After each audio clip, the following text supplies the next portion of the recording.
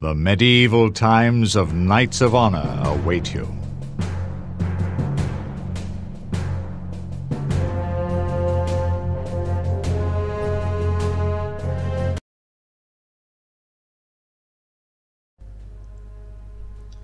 Hey everyone, welcome to Knights of Honor series. This is a quite old real-time strategy game released in 2004. Now it may not be an impressive game by today's standards, especially if you just look at the graphics, but I think it's an amazing game, really in depth, and it's always a lot of fun to play. And you know, there are quite a lot of small details you need to pay attention along the way for your kingdom to succeed and not fall apart. And you know, for somebody who has never played it before, you can look at it as a kind of a beginner's guide, as I will try to you know, explain everything along the way and kind of walk you through. But again, there is really a lot of stuff happening, especially in the beginning, which may be overwhelming. So if you are confused, just I ask you to have a little bit of patience, and hopefully everything will make sense along the way. Now I'm just gonna start a campaign, and I'm gonna start a new campaign. Now this is the first window that you'll see, which is basically to choose a few options of your campaign and also choose your kingdom. Now there are 3 different times available in the game. There is one around 1350 AD, or 1200 and 1000. I will probably play in early times, so around 1000 AD. Now this is all the list of all the kingdoms that you can play with, and if you click on any of those here, you will get a small like a pop-up here telling some historical facts about this kingdom. Now me personally, I'm gonna go ahead and play with Georgia, simply because I am Georgian, and if you're interested, you can read this description here to learn a couple of things about the country and kingdom in those times. Now here you can switch the modes around. This is a list mode of the kingdoms, and you can go and take a look at their map in around 1000 AD. Now if you take a closer look at this, you'll notice that this is basically a Europe map and some Northern Africa and some I guess Middle East here. Now next thing you want to choose is the difficulty level. Now there is easy, normal and hard. I want to go with hard, and there's this one option here which is very important: pause during battles. Basically what this means is that when you're playing and let's say somebody attacks your castle or something like that, you have option to let it battle by itself, so to speak, like CPU against CPU, but you have also the option to go in the battle and lead your troops. And if you do that, you enter the battlefield and you cannot control the outside world anymore. So if you leave this checked while you are in the battle, the kind of time freezes, so nothing else will happen outside of that battlefield, which may be a good idea for beginners, but I'm gonna now uncheck this so it's realistic, and when I'm in one battle, let's say in the meantime something else may happen, and let's say my other castle may be under attack and I will not be there to defend it, which makes it obviously more difficult and more realistic. So this is it, and I'm just gonna go ahead and play. Now the start, so to speak, is always random, like you are always put in a different situations.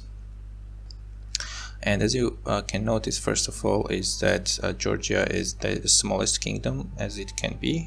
I have only one town or castle, if you will, and here in the right bottom corner you can see kind of a small snippet of the world map and where you are right now, and this white sign means that this is your place, like you own it.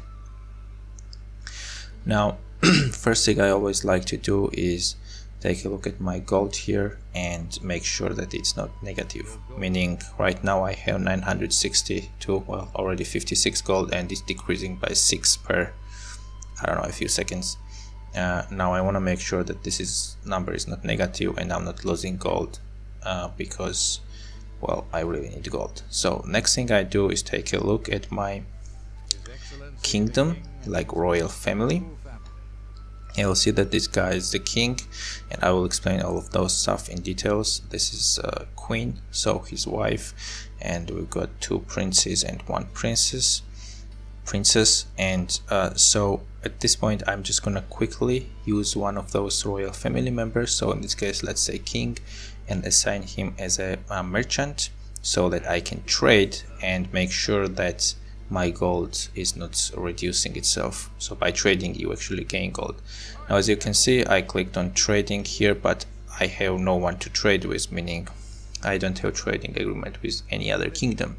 So next thing I want to do is click on this button here to go in political view and find some kingdom who maybe would like to trade with me.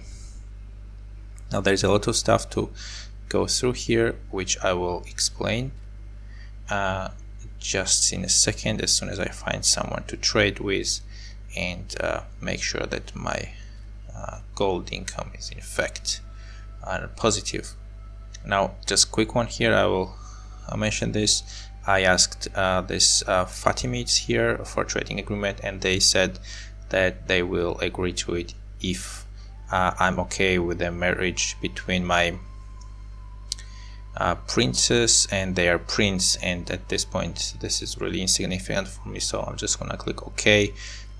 Plus at the same time they are quite a big kingdom, so it won't hurt to have them as allies. As you can see, now we are allied in terms of marriage. So now I have this kingdom to trade with, and if I go to this guy again, who I assigned as merchant, I can trade with a kingdom with Fatimids, and it gives me +4 gold, Now that's not all that much, but that is a beginning now. So from -6 it became -2. I would really like to have another one, and these guys that I'm picking here in the empty slots are just my royal family, so I have them available to me. Now I need to find another kingdom to trade with, because really the objective is to make sure that that gold income is positive and I'm not losing money, I mean gold. So I'm just searching for some kingdom who would maybe trade with me, but unfortunately they don't.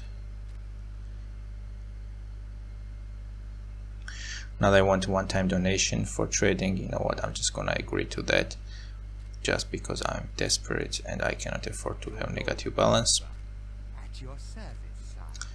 Although it turns out that they only give me 2 gold, so I only have +1 right now. Now this is a very rough beginning. I usually get way more lucky than this in terms of trading and gold income. Now this is extremely painfully slow, and I'm gonna have to do something to make this work now, but I guess it could make this series more interesting and challenging.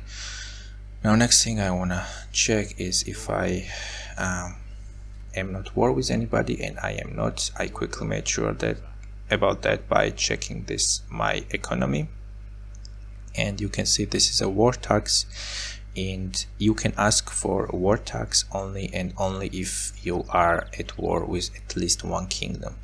And the fact that this is not available to me means that I am at peace with every single kingdom in the world right now, which is a plus at this point because I don't have any army. Now speaking of which, let's check army. Now I'm gonna just take a few seconds, I mean a few minutes off from the gold situation to go over some other important parts of the game at the beginning especially, which is obviously army and your kingdom, your marshal. So look at this guy here on the horse. This is my marshal Akakite, and he has no soldiers. Now you can navigate them by first of all choosing them with left mouse click, and to tell them to go somewhere it's with right mouse click. Now I wanna bring him into the castle here, and you can have only 1 marshal at the time in castle. Now the soldiers, there is basically 2 ways you can have soldiers. One is to put them in your castle, so to speak, as defense, and these are the slots for it. The garrison army slot, which will stay in the castle, and there is in total 6 slots available, as you can see. And the second way is to have your army assigned to your marshal, and each marshal has always 9 slots available, and these 4 extra slots which are for siege stuff, which we will get to a little bit later in the game. So also you always want to make sure to feed your marshal and your army, and you can only do that if your marshal with his army is inside the castle, and you can do it by clicking on this food icon here. Also this 200 is the capacity of my castle's food storage, and it's growing by 4. Now there is also another few things here that my town produces in total. There is food, there is workers, gold, piety, and books. Now each of them are generated by different I don't know, infrastructures in your town, such as the far produces food, you have monastery that produces piety, I've got another farm here, so food is doing well, and there is a village that produces workers. So next thing, now that I am not war with anybody and nobody is trying to conquer me, I can explore a couple of more things in peace. So royal family, there is a weird rules about royal family that you wanna get used to. So the first thing, king and queen. Now queen you cannot use in any way in game at all. You know, she's just a queen. And the king, now you can look at some information about the king here. Very important one here is age, and he's middle-aged, and kings die in the game, right? So he still has some way to go. And the way this works is when king dies, the first prince, which is in this case this guy here, Bagrat Force, becomes the king, and he as well will die after some time, right? He will get old and he will die. But if I have more than one, if my king has more than one son, like right now, this second prince will not die. So the first prince becomes the king and he will die, but when that happens, the second prince or the third prince as well, they will be available to me in these 3 slots here forever, unless they die, let's say, in battle.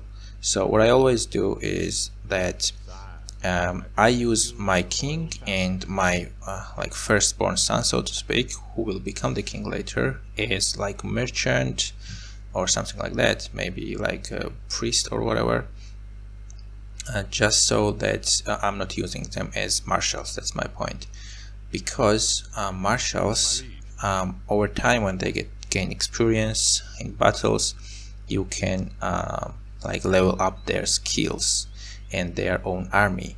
And if, let's say, I used my king as a marshal and then the king died after some time, first of all I would lose all these skill points that I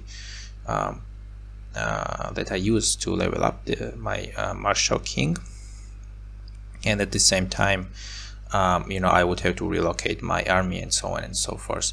So basically I'm trying to use always as marshals like second and third prince, so that they will always will be available to me and they will not die unless I get them somehow killed in a battle.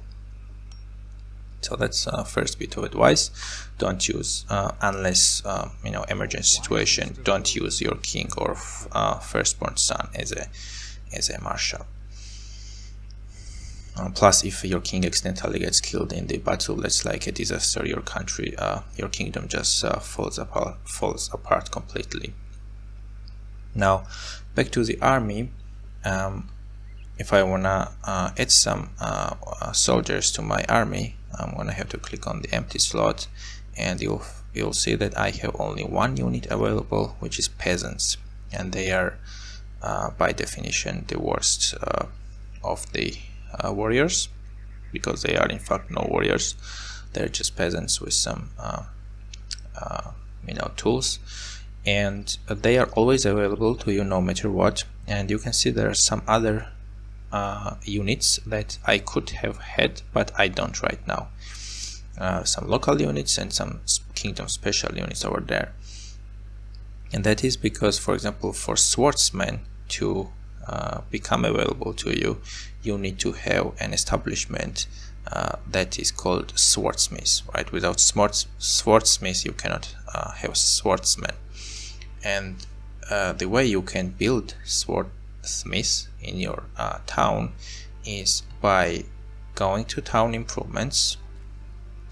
There is all the places that are currently built in your town, and these are the empty slots that you can use.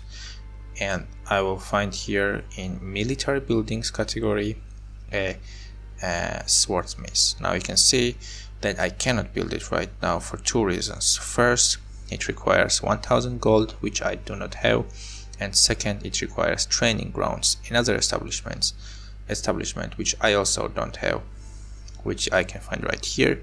And training ground I cannot build simply because of the gold. So gold is a big issue right now.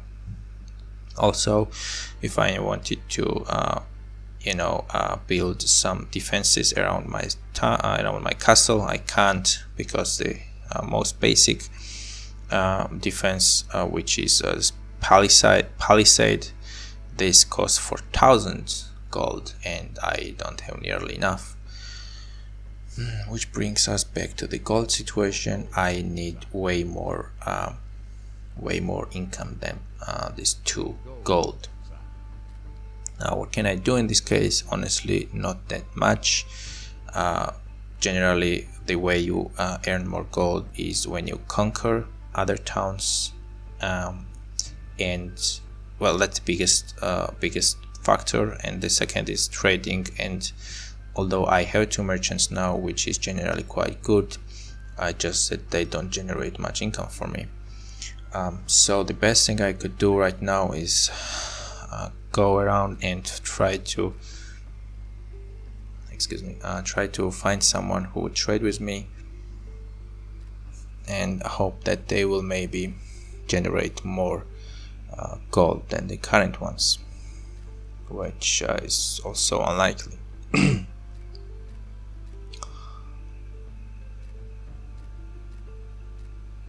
Alright, so now with Germany I'm already in trading agreement.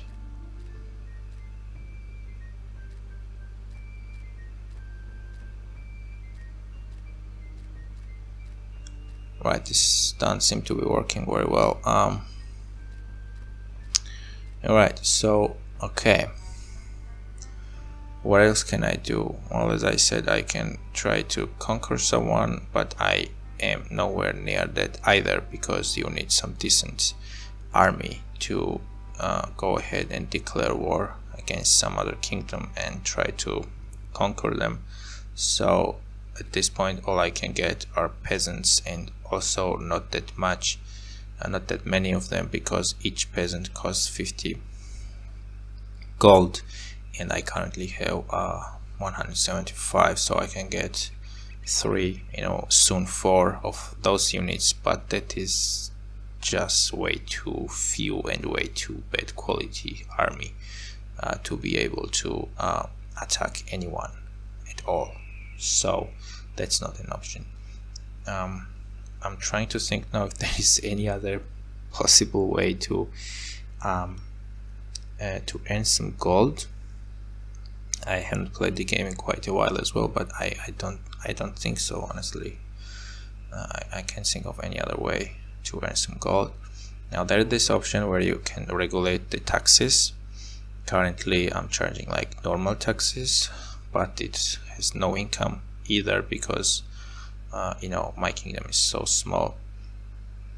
Now I could ask for double taxes, but this will give me maybe like 1 or 2 extra gold, and it's really not worth, because when you do that, you'll notice here this is a happiness level, and the happiness level will drop, which is problematic in the game. This is something you need to really pay attention to. When your happiness level is in negative values, then you'll get what's it called, rebellion armies, and you'll just have to put them down. So that's something I really like to avoid whenever possible, because it's sometimes quite painful to deal with them, especially now when I don't have any army whatsoever. So it would be really a poor choice to double the taxes right now. I mean, other than waiting, I honestly don't see many options right now. I'll try to ask for some more trading agreements a little bit later, but for now I would go over some more basics here once I open the political view. We are in kingdoms mode here. There are some other modes like relations, and you can see for example this kingdom here have like available, I think, prince and princess, so to speak. That's the signs here, the icons. I am in trading agreement with them and stuff like that. Here is some stances, so if there are like any pacts and stuff like that. and there are, for example, religions, different religions, so different colors, I believe. Yeah, some rebellion list and so on. Right, now something that is always useful to check is the relations right here. Now currently I am not at war with anybody, but if I were, then there would be this war sign. Like, for example, if I click on Byzantia, then I will see Byzantia's relationship with other kingdoms, and you'll see that they are at war with Armenia, it seems. So there is this icon right here. So this way I can have a quick overview who I am at war with, but right now I'm not. So yeah. And another thing is you can so for example, Byzantia, when I click on it, you'll see some information about the kingdom. So the current king, Basilius, or emperor, or whatever, and then here is your relationship status bar with Byzantia. This is the guy himself, and these are some relation status icons. Right now we are at peace, shown by this white, I can't remember the name of the bird, but you know what I mean. Then this would be for marriage, which I have now this marriage agreement, for example, to Fatimids. So when I clicked on Fatimids, you can see that. Then there is the one for trade. There is some pact of non-aggression you can sign, and there is also some alliance pact. But these two I don't have right now, so they are they are not highlighted. I can also check some basic stats of the kingdom, like economy, some rumors, and some relations. Also, if you click on the current king, emperor, or whatever of the country, then you got some audience. You can offer some stuff to the kingdom, gift, non-aggression pact, royal wedding. You can demand some stuff from them. You can break agreements if you have any. In this case I do, so I can break them, or declare war, but right now I can't because I have these relations. So if I wanted to declare war, first I would have to break the agreements, and generally I recommend you not to do that unless it's absolutely necessary, because if I broke the agreements now for no good reason, what would happen is, first of all, I would go to war with them, very likely, and second, here you can see something called kingdom power, and you start with 0 always, neutral, and you can go to -5 or +5. This is the range. And when you break relationships like that to other kingdoms, your kingdom power goes down. So first you earn way less money, your people get unhappy, and it just brings problems. So also all the time you want to be trying to level this one up. So if I had now 525 coins, I would definitely click on this to increase my kingdom power, and in return my people would be happier. I would get more income here. As you can see, some of the incomes are here broken down, and kingdom power is one of the factor here, which right now doesn't generate me any gold because it's 0. Now if it was 1, 2, 3 or something like that, then any positive kingdom power would generate me some amount of coins depending on how big my kingdom is. So this is also quite important. Now, as it seems, our wait is forever here for some gold. Man, if I could only have a decent army to declare war to Armenia and just conquer them, that would also produce some gold for me. But let's see, so for 9 of those I need 450 coins. So if I had 450 coins, I would even risk, it is a big risk, but I would risk to attack Armenia with just local units of peasants, which generally is very ill-advised, but I am just really stuck right now, and I don't know what to do. So some news about your kingdom. You always get here on the left corner as a notification, so to speak. And this one is trading agreement offered from this papacy, or papacy, I don't know how to pronounce it. And he says, well met, George I, King of Georgia. The dog of papacy is pleased to offer wealthy Georgia a trade agreement. What do you say? I say I accept, of course. And now I have no way of knowing currently how much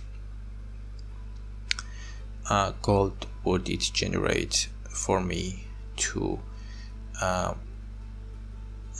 trade with them. So what I'm gonna do, currently I have one more royal family member available to me, which is this the second prince, and I'm not using him currently. So what I'm gonna do, I'm gonna use him temporarily as a merchant and trade with this papacy here, and I apologize if I pronounce it wrong, which is very likely. And in general, there are some quite old terminologies here that I'm not very that I'm not very aware of, and I just read some stuff and likely pronounce wrong in a wrong way, so I apologize for that. So in the meantime, once I started trading with papacy, they are giving 5 golds, so in total now this increased to 8, which is way better than 2. But I want to keep an eye on the king here before he dies, right? I really need to revert this prince back and use him as a marshal, because once the king dies, this guy will stay here as a merchant forever, and I will not be able to change his role to marshal. On the other hand, I can see here now that he has 0 stars in warfare, so I may as well just leave him as a merchant.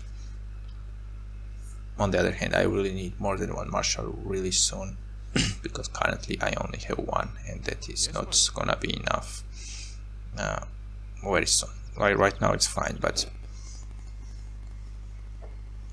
generally you need like 2, 3 and more.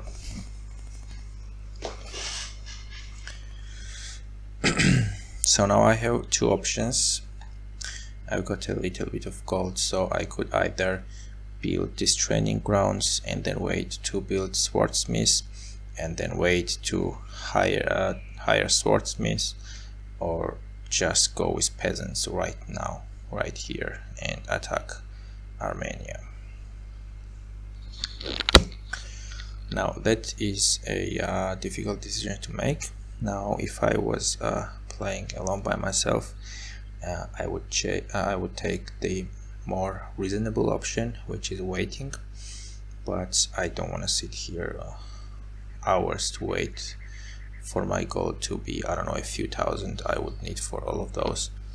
So I'm just gonna grab some peasants and hope for the best, basically, which I do not recommend you to do ever. Now this is something very important here, army morale, which is right now not good, it looks, but also don't look too bad. The point is that the morale of peasants is generally very low, so once you are in a battlefield, they lose morale very quickly, and then they just give up fighting so you really don't want that to be happening. They just retreat without like you cannot control them anymore. They just, you know, show white flag and run away. So preferably, this is one more reason why you don't want to be fighting with peasants. So I'm just getting close to the kingdom, so I give them no warning. Just tell them, hey, I'm gonna declare war and attack the same second. As you can see, our relationship with Armenia is anyway uneasy, and they would declare war to us any second anyway, so I'm just gonna take the first step here and just really risk it. Okay, we can receive the message that Byzantia is pleased that our troops have marched upon Armenia.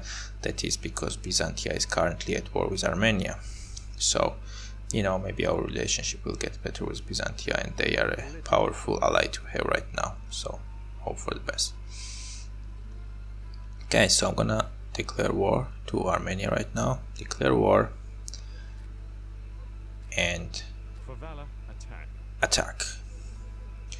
Now, as you can see here, I have three options.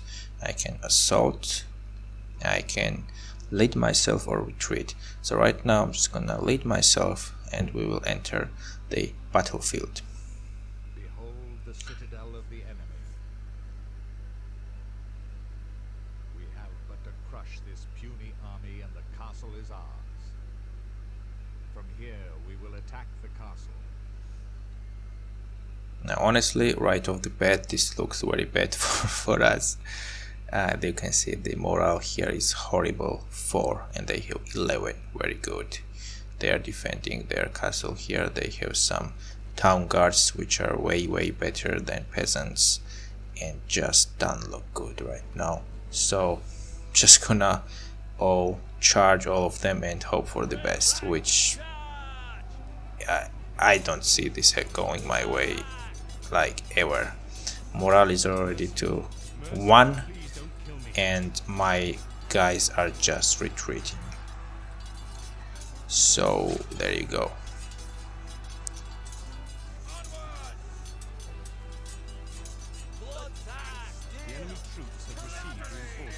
Oh no, they received reinforcements, and this is literally war over. I mean, battle over right now. I stand 0 chance, literally right now. So what I'm gonna do, I hate to do this, but I am going to retreat. Right, this is the only thing I can do, otherwise I would lose my marshal as well. So that's just about it.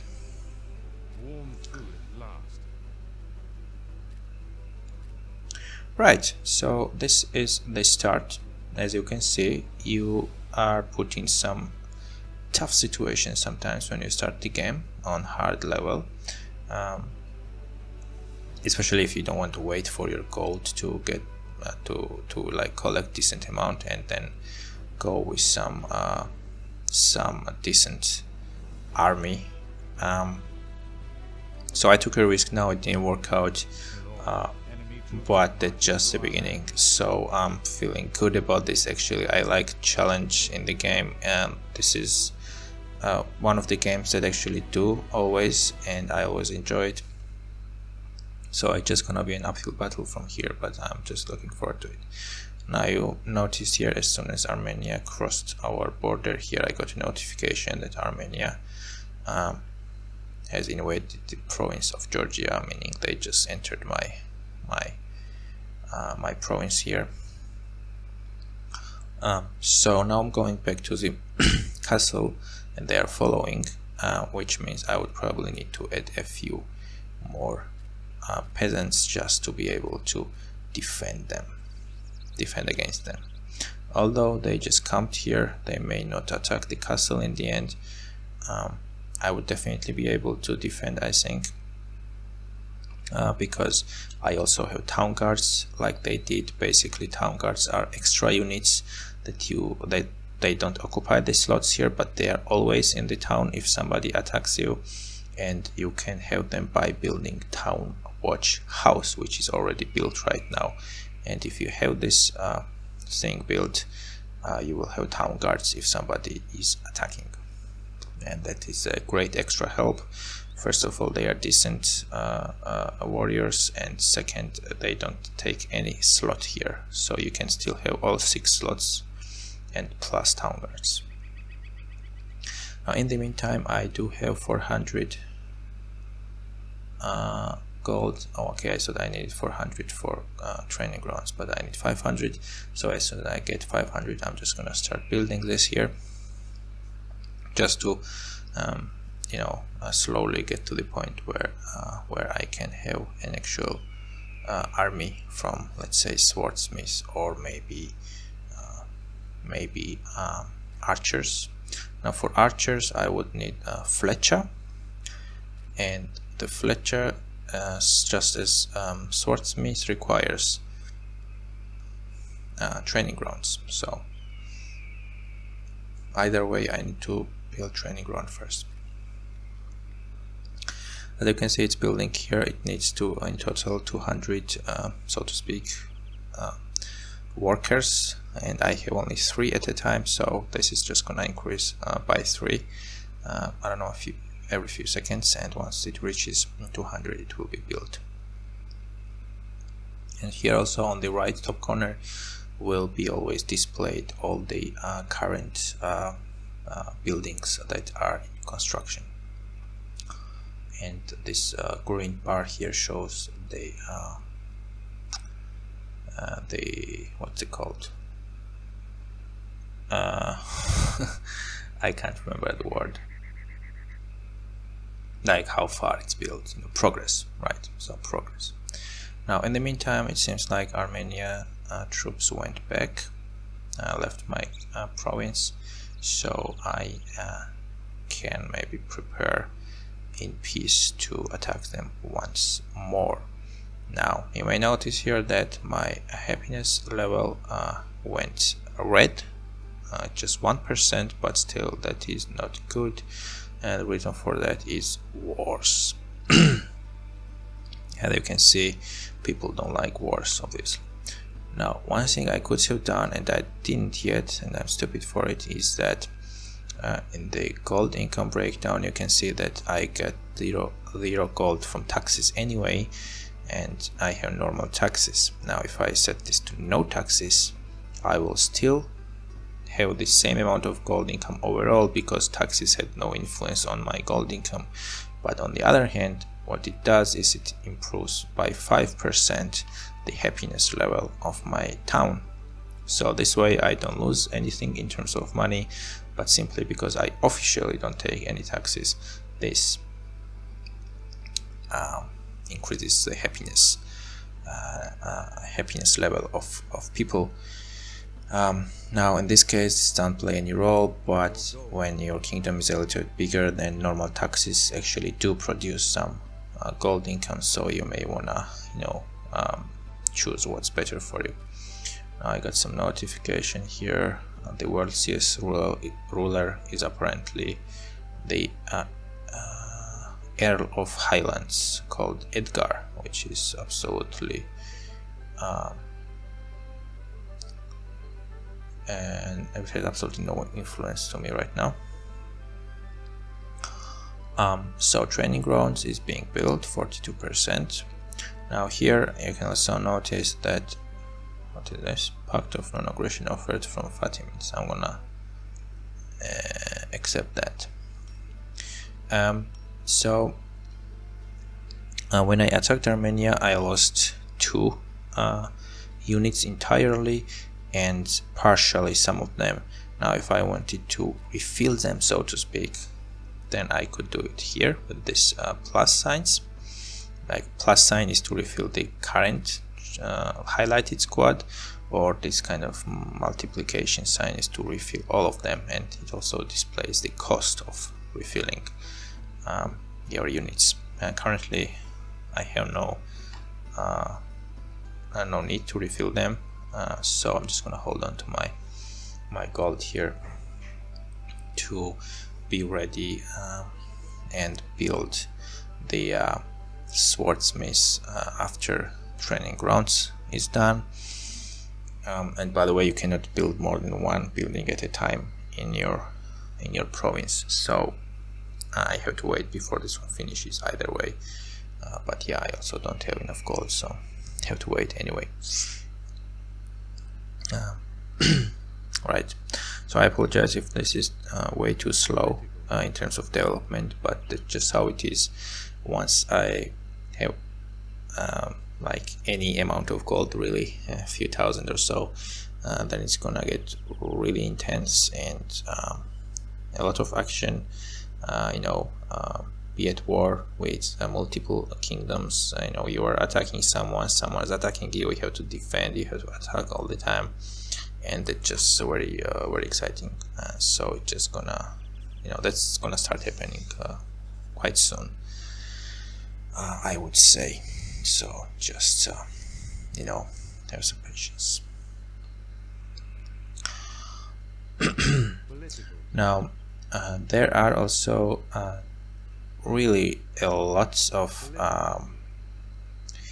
available units in total in the game. Here you can see a list of, I think, all of them here. These are the lowest tier peasants, which I currently have, and they are marked with this green sign as well. Now the next basic ones are swordsmen. Now I don't have them yet, but I can get them quite easily. And also on the map it shows in green which towns or provinces currently produce swordsmen. Then there are archers. Nothing special about them. You can tell, they're just regular swordsmen, they are regular archers. Then there are spearmen, and now here starts already some interesting ones. There is light cavalry, you've got some horse archers, some men at arms, and you can also see a small description when you hover over them. Now I have some of my favorites here, and I will talk about them later on once we have them available, but generally the squads here, the units here, differ in many ways, such as the size, so how many soldiers are in each unit, right? Also, what are their ability to kill in close range, what is their ability to kill in the long range, right? So for example, swordsmen are great in short range, archers are for long range. Then there is also what is their morale. Some units have high morale, so they will keep fighting even if it doesn't look good. Some have low morale, like peasants, who will just very easily retreat. Some difference are, for example, in speed, also how fast they move. And all of this you can take a look once you are in the battlefield, and I'll make sure to do that when I have a chance next time. And also very important one, their armor. So they have different types of armor. So some don't die very quickly because they have good armor, but for example swordsmen, the basic ones, they don't have very good armor, so their protection is not that good. Now some of the really good ones here are Templars. They are extremely strong. Then Teutonic Knights, also very strong, but then there is this trade-off, how strong they are, what's their protection, and at the same time how many warriors do we have in unit, right? So you need to really choose what works best for you and just go with that. And I generally don't seem to ever make cavalry work in any way. Even the really good ones, they just die so quickly, because also cavalry have usually very small amount of soldiers in unit, like 10 or 20, while some sort of swordsmen or Templars and so on, they have 30 or 40 and quite decent warriors. So we'll go over through all of them later on once they become available to us. In the meantime, the training grounds has finished building, and I just missing what 150 gold to build swordsmith, and then we can slowly start building an actual army from swordsmen, which, as I said, they are not that good, but at the early stage of the game they are actually pretty decent, when also other kingdoms don't have all that many good units available.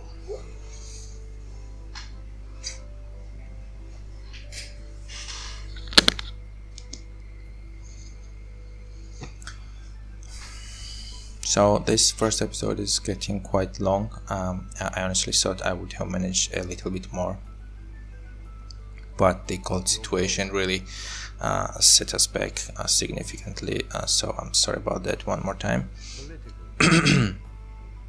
But yeah, like from second one already it's gonna be way more action going on, so stay tuned for that. I will still wait a few more minutes, I guess, in this before I finish this one up, to make sure that I have started building the swordsmiths, and from the next episode I will build the army from swordsmen and actually attack and successfully conquer the castle of Armenia, of Kingdom of Armenia. And you may notice that sometimes this province or this castle names are the same as the kingdom itself, like Georgia, for example. Here I have only one, but if you go here, Armenia has already 2 provinces, 2 towns, and one is called Armenia itself, and another one, for example, Kurdistan. So my first stop would be Armenia itself, and also it's a great province to conquer because they have this coastal village, so you have docks and stuff like that. This generates extra bit of gold, and also I think like by itself, even if you don't do anything, generates 1 or 2 extra gold, and plus somehow it increases, I think, the trading value or something like that. So it's very good to have it, and plus you can build a ship later on here and have it docked in your port, but we are not there yet. Okay, 1100 gold we have, so let's go with swordsmiths.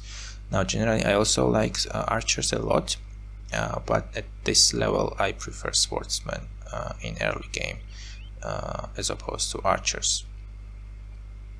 So this one is 300 workers in total.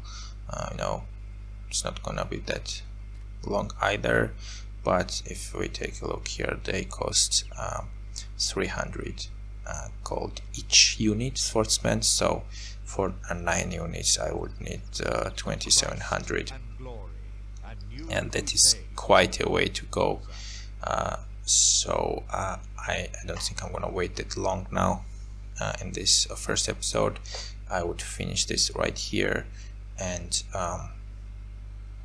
just jump into the army building and conquering in the second one. So yeah, I think that would make sense because it's probably an hour-long episode already. Anyway, I hope I managed to explain a few things here. And if you have any questions, you can let me know in the comments. Alright, so I'm just gonna finish it up here. Thank you for watching, and I'll just see you in the next episode.